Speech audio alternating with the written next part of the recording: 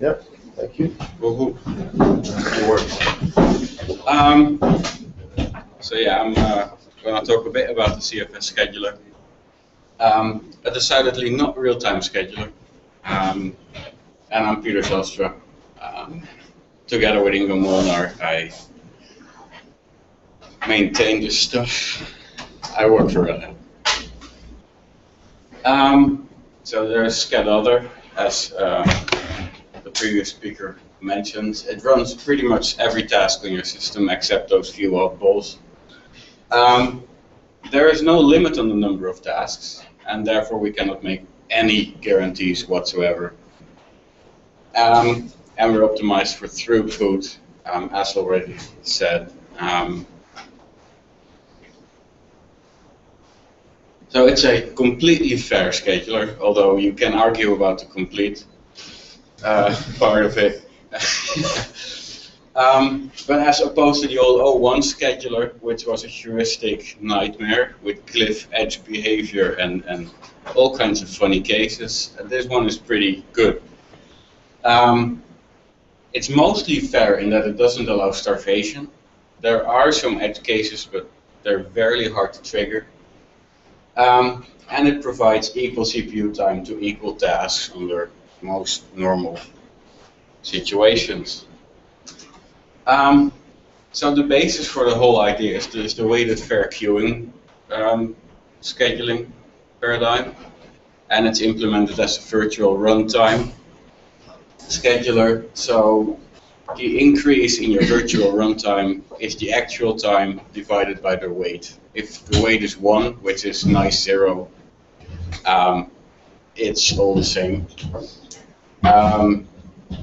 We've got here 2 tasks, one with a higher weight that will be a lower nice value. Each arrow represents, say, 1 millisecond of runtime. And you see this task has double the weight. If this is 1, then this would be a weight 2. And it gets to run twice for this 1.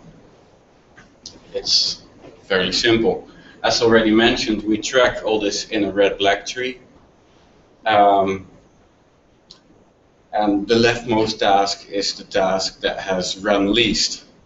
So that's typically the one we pick. On insertion, we also keep track of the leftmost task, so that we do not need to do the log n arbitrary traversal to find the leftmost task. We do need to log n insertion and removal upon picking a task and returning it to the queue. The current running task is not actually in the queue. For performance reasons. The tick method, where we every millisecond or so, the periodic system tick, we update statistics. If the current running task would be in the queue, we'd have to take it out, update its time, and put it back into the right spot. But since that's all pointless, we decided not to put it in, and only so when we select the task, we take it out of the queue and we keep it out. We just update the statistics at the tick, and when we're done running it, when it blocks or we get preempted, we put it back in and we take another one. So we track time in nanoseconds, and I can talk a whole long while on the joys of timekeeping on a particular CPU. Intel is really good at this. We store time in a U64, and that's a big number. In nanoseconds, that's about 585 years worth of time, which you think would be good. Except remember that division. I think our minimum, so we do fixed point, because floating point in the kernel is not good. We do fixed points, and we have a 10-bit fixed point range, and the effective least weight is 1/512. So the minimum weight is 2, which gets you 1/512. So that reduces to 1 year, more or less. Computers are known to run that long, so we need to take account of wrapping. And that gets us a whole different problem. So U64 or any computer word, as we know, is modular space. C as a programming language does not say it is so, but we all know it is.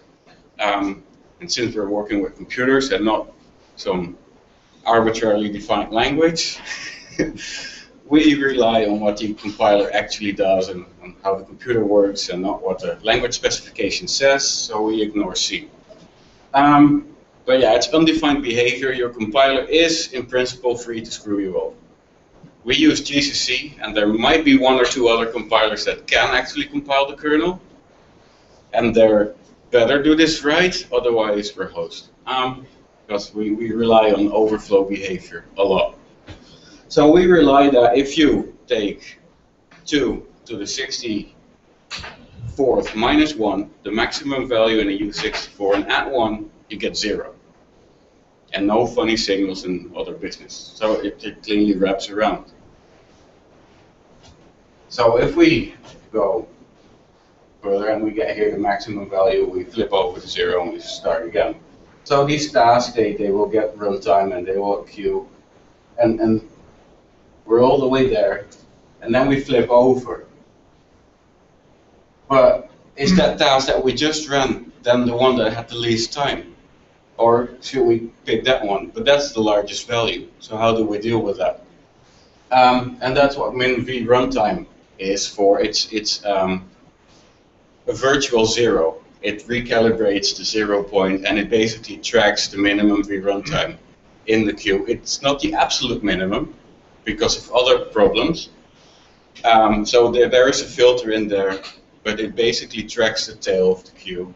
And if you then subtract the actual the min v runtime from your actual v runtime, you get a recalibrated tree and the overflow goes away, unless your spread in v runtime exceeds 2 to the power of 63, and then we're host. That doesn't happen frequently, I hope. So on slice and preemption, it's a time sharing thing. We would like the impression that multiple tasks run at the same time and not be stuck like, when does my X task get to run again?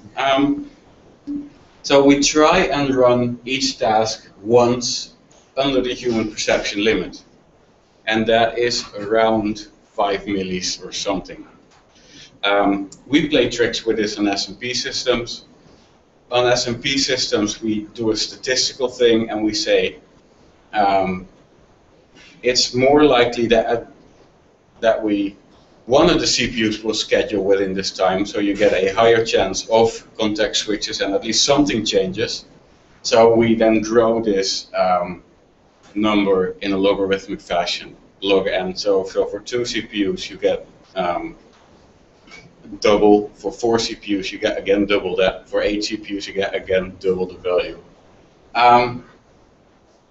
So the first point, we try and run each task below the human perception limit with this multiplication factor for SMP.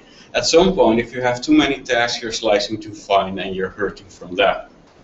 So at some point we have a minimum slice and we say, well, too bad, and we go grow the entire slice, the entire period to the minimum slice time the number of runnable tasks. And we ignore nice and wait here. We just take number running and don't do weight-based things because that's too complex. So what do you do when a new task comes in? There is the 0 lag point. That comes from the scaling theory of weight, the proportional fair queuing theory and all that. It is the point of average free runtime, basically. But we can't compute that because that would involve a division and a big sum, and that's all expensive, so we don't do that. We basically guesstimate something at the min v runtime plus the period we just computed, as that is about where all of the current tasks would have run once, and then we insert it there. And that more or less works. So you penalize the new tasks, they don't get to run immediately, but they're out in the future a bit if your spread is indeed one period, which isn't always true. There's the fair sleepers thing that Ingo came up with.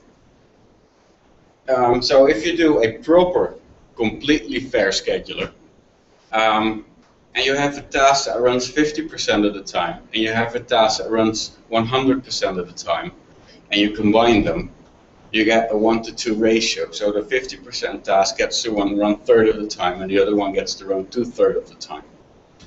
He thought, well, you've got the two tasks. That should be 50-50, wouldn't it? I mean, one was already running 50. So we have the fair sleepers thing, which is obviously not fair. But it makes for better behavior under certain circumstances. And we basically have a threshold and that says if you sleep within this period, we ignore your sleep time and we assume you're running. And that is the regular wake-up preemption threshold, if I'm not mistaken. And then there is wake-up preemption. So if we place a new task, should that new task preempt the other one? The one that is currently running. What we do is we compare the virtual runtimes of them, and we say if the new one is far enough to the left of the current one, it can preempt. Otherwise, we'll continue running with the, and that's again a configurable threshold. And here we do play a bit of games with the weight, and we use the wrong weight explicitly. The wrong one is not its own, but the current one. And anyways, we do it such, and there's a comment in the code that we penalize light tasks over heavy tasks. So heavy tasks preempt sooner, and light tasks preempt later.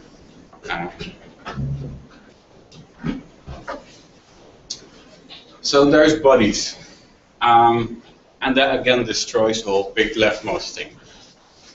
Suppose you have 3 pairs of client-server tasks. So tasks that basically ping-pong some workload, synchronous workload, and 3 pairs of them. If you would do a strict leftmost, you would pick one of them, then the other, and you interleave. You completely shred all the pairs, and there is no cache affinity whatsoever. So what we say is it would be good if we could let one pair get ahead of the bunch up until the regular preemption point, and then let another pair catch up to the preemption point, and then let a third pair catch up to the preemption point, and then start the whole game over again. So this is a pure throughput thing. And we have 3 classes of bodies. We have the previous body, so when we switch tasks, we keep track of the last known task, and when the current task falls over or goes to sleep, we see if the previous task is within the preemption region at the leftmost part of the tree. If it is within that region, we pick it and not the leftmost task. If it is too far to the right, well, too bad. The next same thing, that's the task that just got woken. So we have scat features, and this one is typically disabled. We found a number of workloads that don't really like this, and it didn't hurt too much if you have the previous one enabled, but you can enable this. We still use it for C groups, and once we get to there and there's still time, I can explain you why we do. And there is the skip thing. So anybody using scat-yield for anything other than scat-FIFO, maybe scat round robin, should be slapped. POSIX says that scat-yield is undefined behavior for anything other than those 2 classes.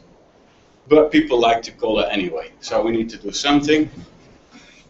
we say try and not run this task as long as it's not too far behind. There you go. So one question about this buddies. I mean, do you do this like just pair of tasks, or also even like 3 tasks, like 1, 2, 3, 1, 2, So we just keep the 1 point, oh. and so whatever works. If it's 3 tasks that wake each other in a circle, they'll work just fine. If it's 1 task that wakes 2 others, varies. But it is fairly typical, even if there's multiple, but if it's synchronous communication, that there is multiple communications between the server and a particular client. For example, the X protocol has for a very long time been a synchronous protocol. So then one client does a lot of X requests, has the X overrun, return, does another one, return. So it still works. The asynchronous stuff, not so much, but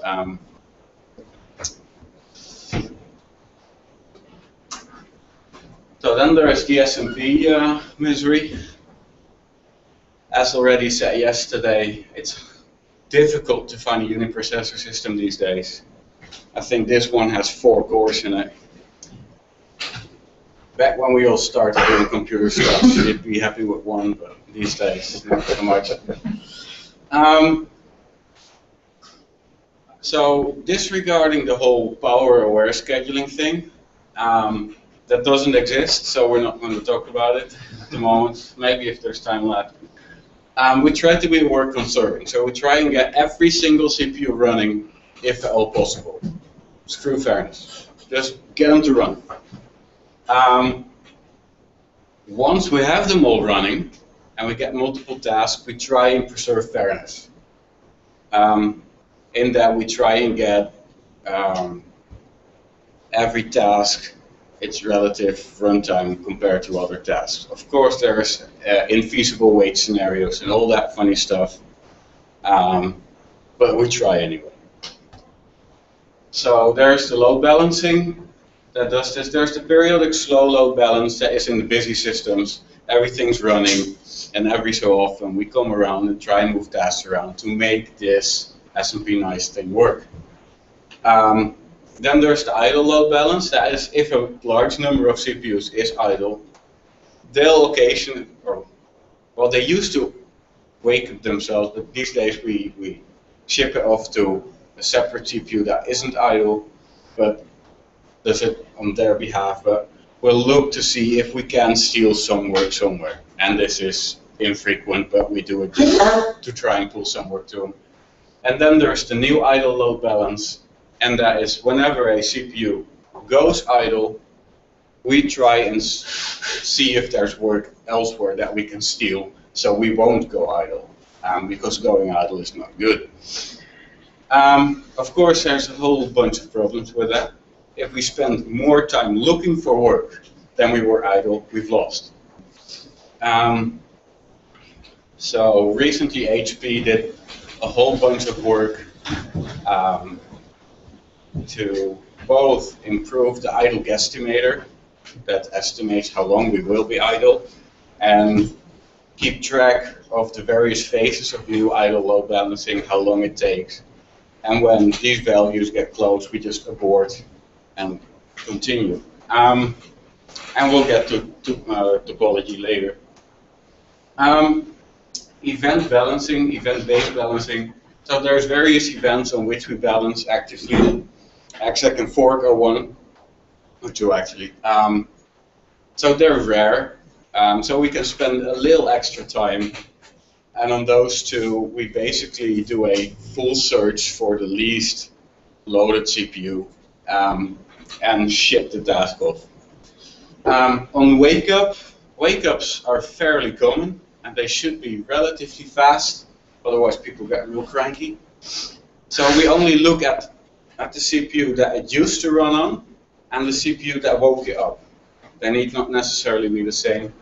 Wake it fine is a feature where we try and pull the task towards the waking CPU, because apparently the CPU that woke it has data for it.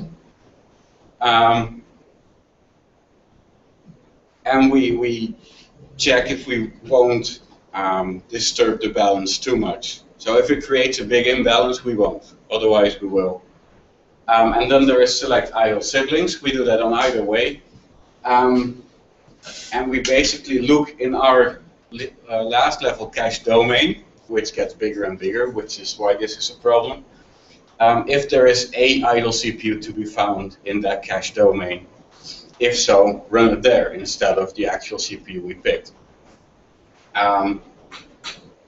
It's difficult for a number of reasons. One is SMT.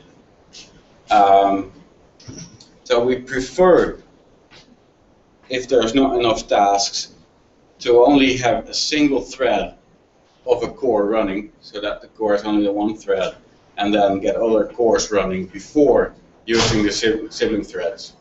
Because if you run two sibling threads, you share core resources, and that's bad for performance. That makes it a bit icky, and as I said, Intel keeps growing and growing the number of cores in a cache domain. They're up to 12, I think.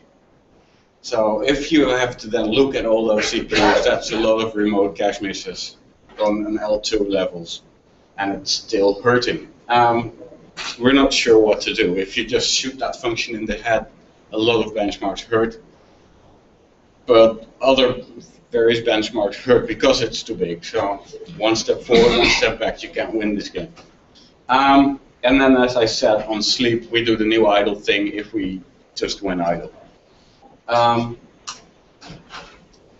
So the periodic balancing, the one where we try and even out load, we strive for the above equation where the total weight of CPU 1 divided by the compute capacity of that CPU is equal to that of another, where I is not J.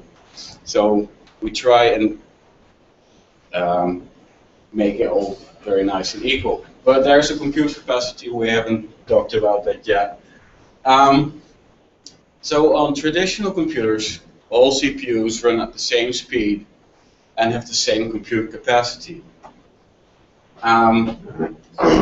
But then there is interrupt overhead that can take time away. Sometimes that is a very significant chunk of time. There is the real-time tasks that can run and take time away from our fair tasks. And there is people like ARM that think it's cute to put different cores on a cache coherent domain and call it SMP. So these cores cannot ever match compute capacity. So we model that with the B thing. For interrupts in real time, we just take a historical average, it's a windowed average of the recent use time by these two things, and basically reduce our capacity pro rata. Then we have to talk about topology. Systems aren't simple anymore. We've got the SMT already mentioned, then we've got the cores. AMD likes to do shared cores, so they have a shared level 2 and a shared instruction decode pass. There's the L3 cache domain, which they all have, which is the last level cache typically on the modern systems. Then you have the NUMA nodes, which on the Intel are typically the L3 domain, but you can have different distances. And you get an entire topology domain. So the SCED domains already mentioned is how we represent this. We build a tree of all the domains. It's typically logarithmic because one level up always contains various numbers of the one below, at least 2, otherwise there's no point of having a layer on top. And what we do, we load balance bottom up from that tree. So for SMT, we look, is there something in our sibling? Then we go one level up, and we look, is there something in our shared cache domain? And we go another level up, is there something to be had across our nodes? And then across another NUMA distance, and eventually across the entire system. This, of course, easily gets to be a quadric time endeavor, which is not cool. So what we do is every time we step up, we reduce the frequency, and we reduce the number of CPUs that does it. We only have the first CPU of the particular domain go up one level, and we reduce the frequency, and thereby, if you do this sum, we get a constant time load balancing. The side effect is that the convergence time gets larger. That grows an extra few terms. C groups. They're a friggin' nightmare. They're all cool in ideas. Yay, let's have a bunch of related tasks, stuff them in a group, and do hierarchical scheduling. Except SMP. On UP, this would all be fantastic. And that is the same thing with real-time scheduling. UP is good. Except, of course, nobody has one anymore. So we already mentioned the weight of a CPU, and that's basically the sum of the weight of all the tasks on it. And for regular SMP, that's a straight sum of local variables. All the tasks that run on that CPU are on that CPU, so we can easily compute this, and this is good. For C groups, that's not so good. The way it's defined is a group has a weight equal to one task on that same level. So on SMP, say some tasks of that groups are on this CPU and some other tasks are on this CPU, then we need to divide the weight of the group as relative to the level above between those two CPUs. And we do this pro rata, depending on the weights. But then we need to know the total weight of the tasks within that group. But because they're across numerous CPUs, that's not a local property anymore. So you get to compute global sums to make local decisions, and we don't like that. That's the problem. So we went through various iterations of that. We, or at least me, did the initial implementation that was really sucky, but it worked. It just did the global sums. And people complained that if they ran this on their 16-core system, it would tank. And if they run that on their 64 CPU systems, it will basically make no progress whatsoever. Right. So at some point, me and Paul Turner decided to track averages across the CPUs, and that worked a whole lot better. And then Paul Turner did the per task accounting, and then we basically track each individual task's history, and we track the runnable average per task, so that is the time that a task is runnable. It is not the same as running. So you get queuing effects in here. So the runnable thing, if you do the sum, will eventually end up at number of tasks times the weight. And that's good, because that's the same thing we had previously. But if it's less, that's also good, because that's a more accurate reflection of utilization. We do per C group aggregation. Every time the local sum diverges enough from the previous local sum, we fold it back into a global per C group state. I said global, yes, it still hurts. We had reports on people with 80 cores, 160 cores, and it says, ow.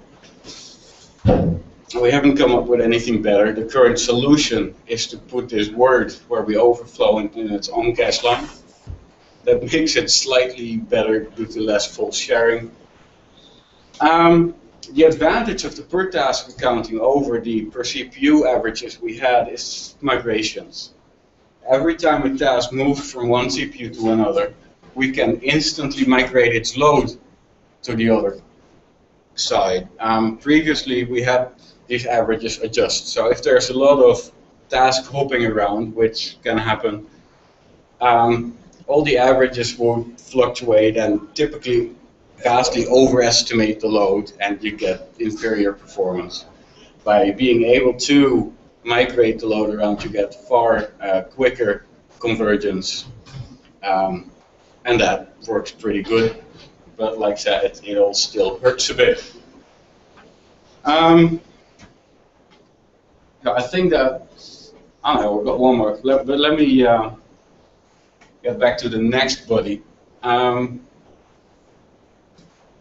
So picking a next task for C groups is basically an hierarchical thing. You pick an entity. Is the entity a task? Well, you're done. Is the entity a group? You do the thing again. Inside a group, pick another entity, and pick another entity. So you can go down a bit. So when we then put a task, we have to undo the whole hierarchy, and then go down again, find another task, and then go up again. And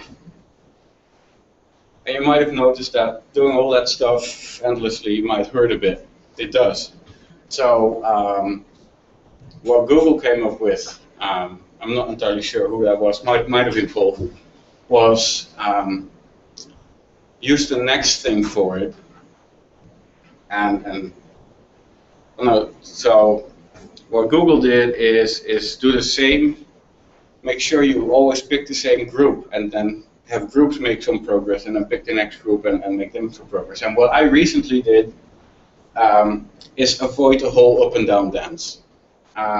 Since we already picked the next group, we know we're going to end up here anyway. So if we do indeed end up here, we can avoid putting the next task, or at least the levels above it, because we're going to retake them again.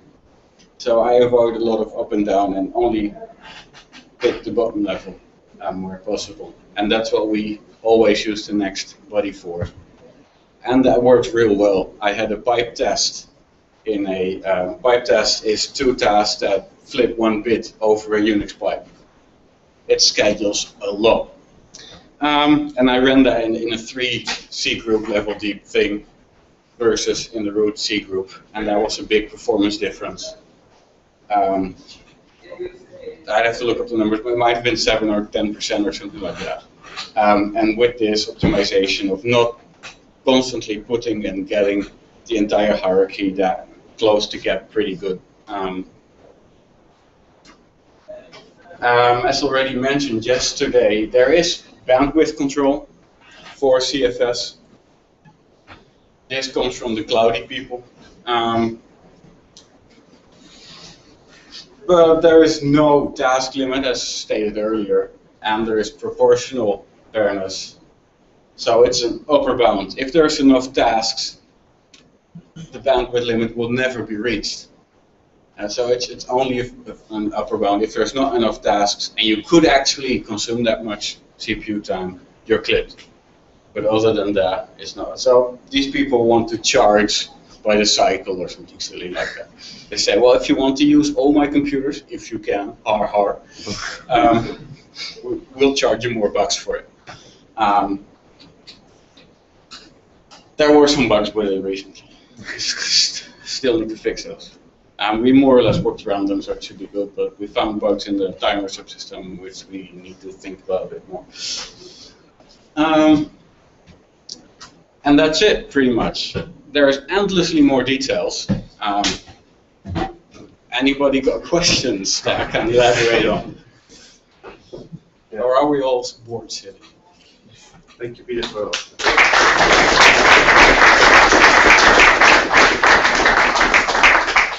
yes, so, yeah, any question? So maybe a stupid question. Is it possible to directly control the weight of each single task, or not? There's the nice value. It's all mapped to a nice. Okay. But I've seen the nice that have some kind of mapping to some weight, so you cannot directly choose. No, for the C groups we can set the weight. Okay.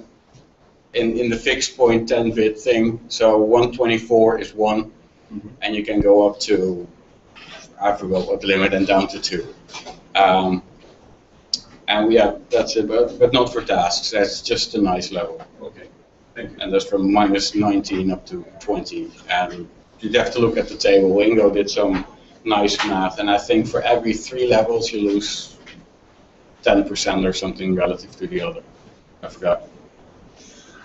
Thank you. Anybody else? I can do have a question. A question from somebody who, who saw the last line of C code maybe 10 years ago, or maybe. But let me just ask you. My impression is that this scheduling algorithm has a lot of, hidden inside. That okay, you have some reports for somebody say that something is going wrong. You try to fix it somehow without, breaking what was working before. So the question that comes to mind is it possible to bring all this magic number, all this tunable feature out to some, I don't want to say user space, but some space which is configurable somehow? So, and then you just, have a text file that okay, for my computer, these 3, 5, whatever works, and I compile the kernel and I live with that. And for this.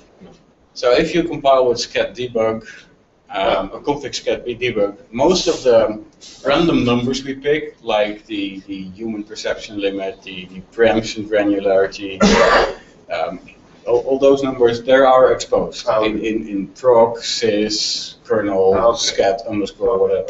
So you can play with them. And there is in /debug is a scat underscore features file, and that has a number of knobs. It's not an API. People shouldn't use it, but if you're developing the kernel and you build a feature, it's easy to put a toggle in to run your benchmark, turn it off, run the benchmark again, and see what the difference is, if there's a difference. Doesn't always work. But yeah, what you say, if you fix one thing, another thing breaks. We already touched upon this. It's impossible to make the perfect thing that works for everybody. We generally try and aim for a middle road. If there is a large performance increase for a particular workload, but very small decrease in others, we might go for it. But it's always a bit swinging back and forth. It's an endless hurt game. There is no joy. Yeah, sure. It's no, I understand. It's clear. Okay. Okay. So I think we can take a break and maybe we can start again a quarter to